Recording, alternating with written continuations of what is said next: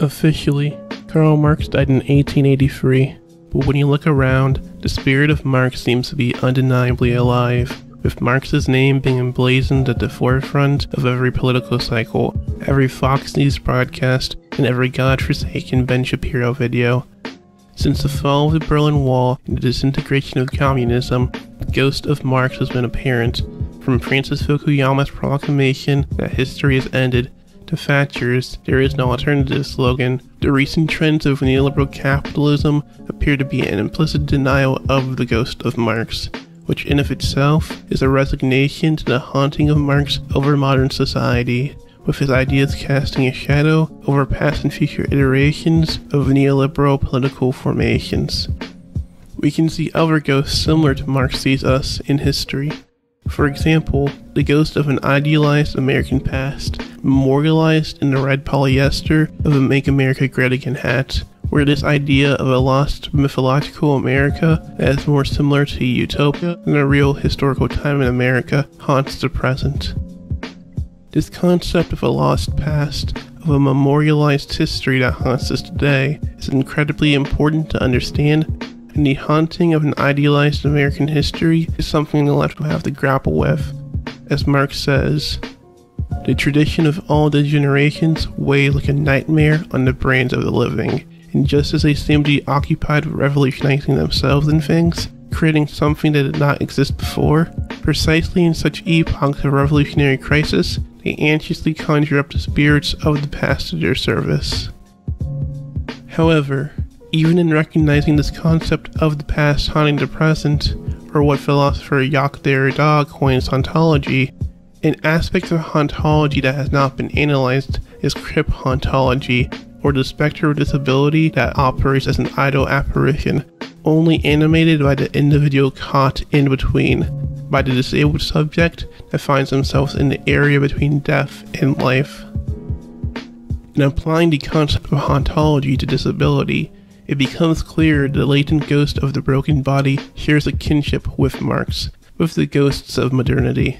Disability haunts society, casting a shadow over our social formations and institutions that is simultaneously ignored, as if disability was not present at all, while also being shoved to the forefront, with the shadow of disability being located into every structure, into the settings of each city, with the implicit acknowledgement of ignorance, turning a blind eye to the wheelchair, to the cane, and to the ABA therapist, constituting disability as a ghost that is so alive, but also finds itself as a dead entity, unable to speak with its own voice. However, we first need a deeper dive into Derrida's theory, and to go earlier into Derrida's thought in order to properly examine this idea of a Crip Hauntology. At the forefront of Derrida's thought is his conception of binary oppositions, which in its most straightforward explanation is the idea that in binaries such as light-dark or center-periphery, each term in the binary is defined by the opposing term. We define lightness for the absence of darkness, and we define the center by locating it in contrast of the periphery. In addition to this is Derrida's argument that in these binaries, terms are privileged over one another implicitly, rendering a single term primary and another secondary. So, using the previous examples, lightness is privileged over darkness, and the center is privileged over the periphery. We see this rather easily here, but in the interest of setting up this concept of Crip Hauntology, let's take another binary, disability, ability. In the same way we see lightness be defined by the absence of darkness, ability is also defined by the absence of disability, and through this absence, disability then holds power over the able-bodied other through the defining of ability. In other words, because disability defines ability through its absence, disability holds a power over the able-bodied collective that acts as an ideological control, constricting and expanding the boundaries of both the center and periphery through the changing social definitions of disability, which in turn changes the social definition of ability. However, despite this relationship between disability and ability and the power imbued into that relationship, disability is also obviously considered secondary to ability, with ability being privileged above disability in the oppositional binary, thus making the power of disability one that is banished from sight. We can perhaps best see this in the phenomenon of the rejection and acceptance of individuals for disability checks, constituting these individuals as disabled or able-bodied on the basis of arbitrary guidelines, constricting or expanding the definition of disability based on the logic of capital or the state. And this fluid defining of disability then impacts how we view ability, as individuals who would have been institutionalized 50 years ago are now no longer viewed as disabled, but rather as individuals insofar that they participate in our system of labor, normalizing what was formerly disability as what is now ability or able-bodiedness. This fluid defining of disability exists as an active threat towards the non-disabled other, forcing them into production through the fear of disability, with disability acting as an ideological control that emerges as the death of the individual, as a constitutive loss where your identity is fundamentally eradicated due to disabled subjects' existence on the periphery, banished outside the system of wage labor and the symbolic exchange of cultural capitalism.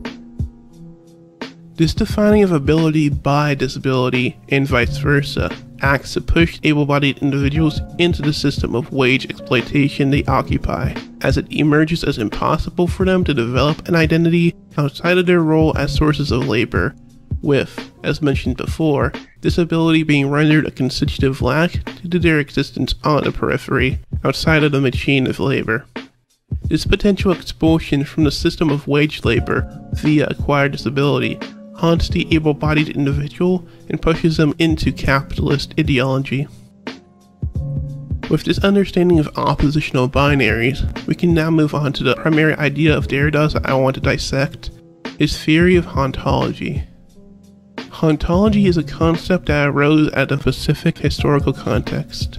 It was the moment after the Soviet Union dissolved and a post-ideological world was declared, with Margaret Thatcher coining her slogan of "There is no alternative to a market economy," in conjunction with the emergence of the thesis by Fukuyama that the failure of communism in Eastern Europe signified the end of history, that laissez-faire market capitalism would be the last economic development in history, and that conflicts of an ideological basis, such as the Red Scare, would subside with liberal democracy becoming the final form of human government. It is out of this notion of an end of history, of a capitalist realism, that Derrida's idea of hauntology emerges. Hauntology, in its simplest explanation, is the concept that the present is being haunted by the past, with the shared history of humanity acting as the master of the puppet strings of the future through the usage of ghosts, specters of the past that can never quite go away. Rather than this concept of hauntology merely being a historical force that drives present-day processes, these ghosts also pervade our own consciousnesses, the psychologies of you and me, haunting our perceptions of the world and how we conceive the future. This is where Derrida's poeticism comes in. You see, in Derrida's Into the French, the H in hauntology is silent, being pronounced identically to the word ontology, which is the study of the nature of being, of how we create categories and become ourselves. Through the silent H, there's an acknowledgement that hauntology is also ontological. It constitutes, creates our worlds, and impacts our processes of becoming.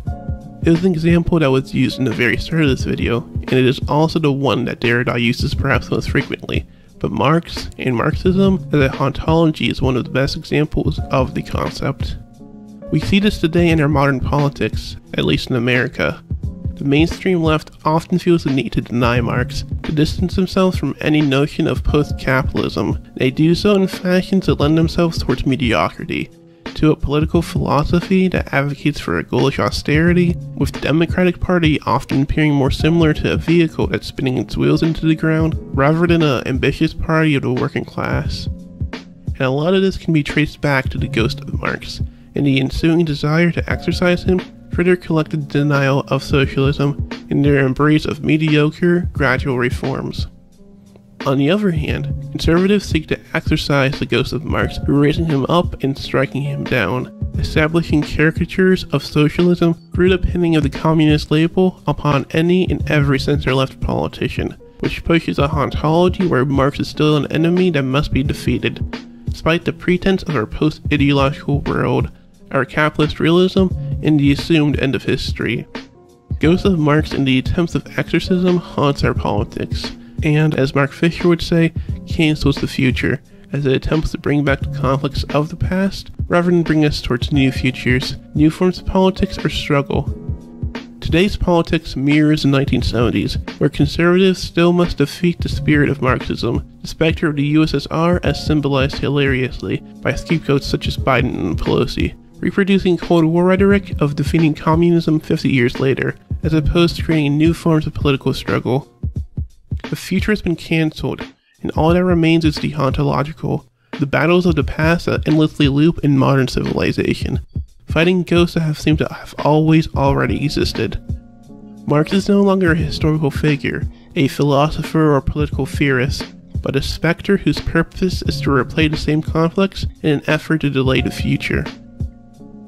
This hauntology was framed from a solely political angle, but we can also see this in culture, in the world around us through music, TV, film, in Joy Division, and The Shining. We see the past repeat itself in a loop, haunting our art in narrative form, leaving the future as unattainable, with the music of the 80s being recycled into the music of the 2020s, playing into the same feedback loop of hauntology we observed in our modern politics.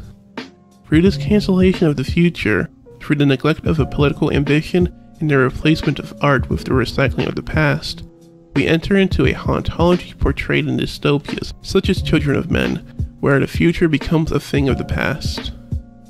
Perhaps it is what Derrida says: to haunt does not mean to be present, and it is necessary to introduce haunting into the very construction of a concept. That is what we would be calling here a hauntology. Ontology opposes it only in a movement of exorcism. Ontology is a conjuration. The absence of disability in turn constitutes a hauntology, a spectrality that emerges as an absent presence, constructing a conceptualization of the disability-ability binary. Alright, so I can already see you asking, okay, hauntology essentially establishes that historical movements and figures can act as form of deconstruction on the present, with Marx haunting the present as a past figure and so on. However, the title of this video is Crip Hauntology. Disability was connected with these ideas of Derrida, and disability isn't dead. Disability can't die, right? Well, this is perhaps true in some ways. Disability is unlike Marx in that there is no death of Marxism in terms of the Berlin Wall crashing down or the Soviet Union dissolving. I argue that disability has had, in fact, multiple deaths. Historically, disability is the moral or genetic failure has died, giving way to the social model of disability and the modern advent of disability accommodations and supports, leading us into modern efforts of disability emancipation through movements like neurodiversity or disability rights movements. It is in this death, however, that the ghost of disability still haunts the able-bodied, that the pretense of these modern disability movements are but an illusion, giving way to a crip hauntology that bleeds from the disabled periphery into the able-bodied center of society. First, however, is to go back, once again very quickly, into the fundamentals. What is neurodiversity? What do I mean by disability rights movements? Put it plainly, neurodiversity is a movement that says that autism and other similar divergencies from a normative neurology should be considered a difference rather than a deficit or a pathology. That autism is a mode of being, a culture, a neurological ethnography, and that to eliminate autism or neurodivergencies for the finding of a cure would amount to something resembling a genocide, an elimination of a cultural identity from the possibilities of human experience. Thus, neurodiversity speaks out against groups seeking to cure autism, advocating for autism and autistic people to be viewed as just neurological difference rather than a pathology that medicine seeks to treat. This neurodiversity movement emerges from the disability rights movement of the 90s. In the 90s, disability rights activists, in addition to the well-known fight for universal accommodations and supports, also fought for something that is called the social model of disability. The social model of disability, boiled down to its essence, is the idea that disabilities themselves are not the problem. It is the ableist society that surrounds the disability that is the problem. So, rather than seeking to institutionalize the individual with disabilities, or to force a deaf person into using cochlear implants due to society's insistence, via the medical model of disability, that disability is a deficit or something to be overcome, the social model of disability would instead respond with the idea of accommodations or universal design, arguing that we should structure our societies in such a way where everyone, regardless of disability, is able to participate fully. Here we can see the intersection of neurodiversity and the social model of disability. They both apply the idea that disability should be considered as a difference rather than a deficit. The issue here, as elaborated in Derrida's conception of hauntology, is that while we may block out the past from memory and pretend that history is sequestered away in a past that will never arise or come to fruition again, the truth is that the past bleeds into the present, making its presence felt, haunting our current moment as a spectrality. The mass institutionalization of people with disabilities, the medical model of disability that views disability as something to cure rather than a cultural and political identity, none of this goes away despite the advancements we have made. The ghost of disability as a deficit does more than lurk in the shadow. It bleeds in from the margins into the center as a ghost. What does this bleeding in from the margin amount to? What does the spectrality of disability as a deficit signify? Here, Crip Hauntology works both ways. It constitutes the mode of being, the lives of both the able-bodied individual and the disabled subject. Crip Hauntology does so through its presence in an ableist society that illusions itself as progressive, in turn constituting disability as anachronistic or outside of time, belonging to the never-changing image of the wheelchair, of the cane, or of the idiot, with the disabled subject being located in a site of broken time, held in a stasis by an image of disability that is rendered always already existing, being an entity that is placed almost outside of time itself. Simply, the image of disability is time out of joint. Disability is death that is held in limbo, the suspension of cessation that is frozen in time, and thus encapsulates Hamlet's ghost, or Mark August, the non-place. The places that resemble one another more so than the spaces that they are located in, and whose pervasiveness only hints at the inevitable spread of capitalist globalization. Could the same not be said of disability? Is it not true that the disabled subject is constituted more so as a structure than as a person, the object imbued into a setting or backdrop, and thus resembles each other more than they resemble the locations the disabled object occupies? And what object encapsulates capitalist globalization more so than the disabled subject, the exploited non-present that performs as an object of profit? It is in this that the disabled subject perhaps throws time most out of joint, as they are the absent present, the subject that is signified by its non-subjectivity, and this positioning of the disabled subject as in-between, located in the gray areas of phenomenology, is what constitutes the haunting of the able-bodied other, this Crip Hauntology. It is as Alan Hodgkinson says, the ghost of disability was forced to wander the boundary of life and death, presence and absence, truth and illusion, being and non-being, whilst cadaver was rendered, as in a childlike dream. Disability is frozen, caught in the boundary in between life and death, while also being presented for the schema of the market as a threat for the able-bodied individual, and thus performs as a hauntology, a spectrality where the disabled individual operates more so as a ghost than a subject. Their subjectivity is deprived from them because of disability being atemporal, being frozen in time through the object fetishization of disability, being constituted as a never-changing image of the cane or of the wheelchair, and this freezing of time presents a delayed death, as if the disabled body was merely a preserved corpse. Crip Hauntology's impact is not sequestered to the disabled. Arguably, its biggest impact is as a specter of the market, as a haunting of the worker.